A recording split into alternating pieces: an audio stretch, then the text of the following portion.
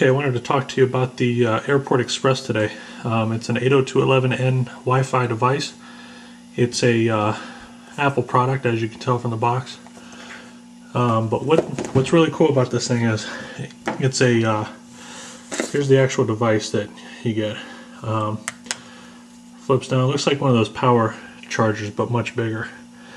And what it does is you can extend your Wi-Fi network using one of these devices, and on the bottom it comes with 3 ports. It comes with Ethernet, USB, and a audio jack, which is also optical. So it comes with those 3, and then what you do is the box comes with a CD with the Airport Express utility, so you can detect the device and then configure it for your network. Comes with your basic instructions. This thing works with both Macs or PCs, and you don't have to have a Airport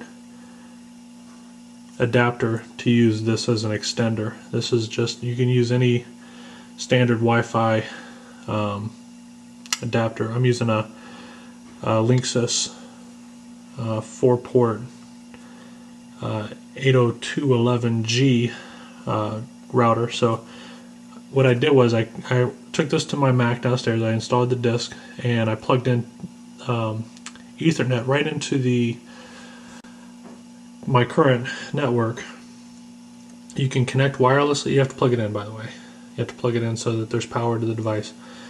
I plugged into the Ethernet jack and then ran the utility on my Mac.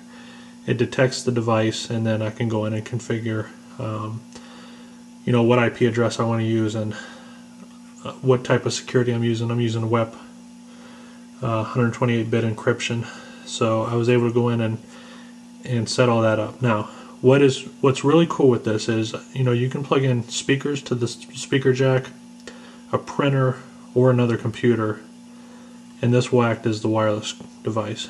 These run $100 at Best Buy or Apple or wherever, but I picked mine up on eBay for $80, so saved a couple of dollars, and was free shipping. So it didn't come with shrink wrap, and the box was a little bit rough, but anyway, I set it up no problem, and I'm going to take you downstairs and show you why I bought this thing.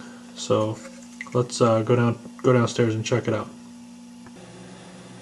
Okay, we're down here at my Mac. I have my iTunes on my Mac Pro, and I don't know if you're going to be able to see this. I'm going to check to see. Okay, so down here at the bottom I have Master Bed. I named the speakers on the device Master Bed, and then you can hook up computer or Master Bed.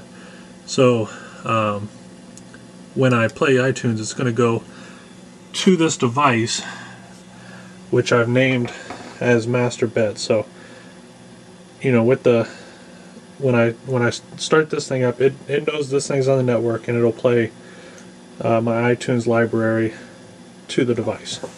Now, since this is where I sync my iPhone and my iPod here, that's why I don't want to have another iTunes library somewhere else. So it gets synced here, all my music's here, but I want to play this up in my bedroom, without having to drag an iPod up there or something like that. So this is where the music is stored. This is in the basement, and I'll take you upstairs and show you how I control this device playing my iTunes library.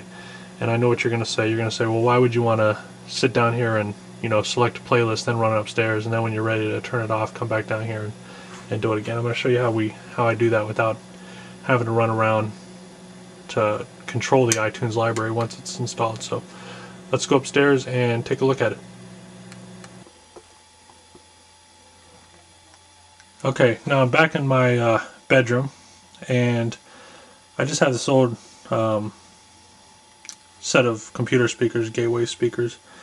it's a mess of wires, but I have the Airport Express plugged into the wall. You can see the green light, which indicates that it's connected to the network, and speakers plugged in. Now, I was showing you the in iTunes where you can set the device, and what that's called is Airtunes. Airtunes allows you to stream your music wirelessly across your network to an Airport Express or Airport device, and then play it via that way. So now I'm all the way up here. I pretty much have to go down the basement to turn my iTunes library, select my playlist or whatever, and get that started. But since I have an iPhone, ta-da, I can select, it might be hard to see this too, looks like there's a glare, but I have a program called Remote, which is a free program from Apple. And initially I thought this program was just to control an Apple TV, but it's not. You can select your iTunes library and just play your iTunes remotely. So I'm going to go into my purchase music. This is really hard to see, I think, but let's see. Let's go down here and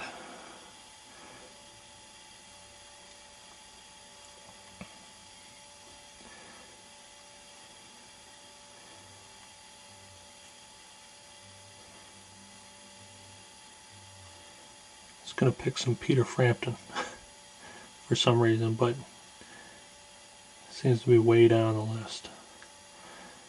Oh, here we go. So I'm going to go ahead and start this, and it takes a couple seconds. That was really loud, so I can turn it down with my phone as well. And it even shows me the album art on the phone when I remote control my iTunes library. So music's playing down on my computer, streaming across the network Wi-Fi to the Airport Express with Airtunes, and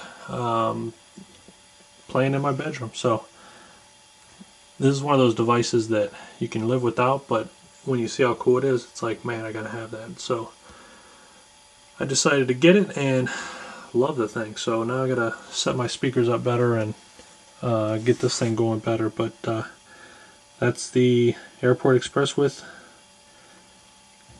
Airtunes. So I'm gonna rock out a little bit, and I hope you enjoyed the video.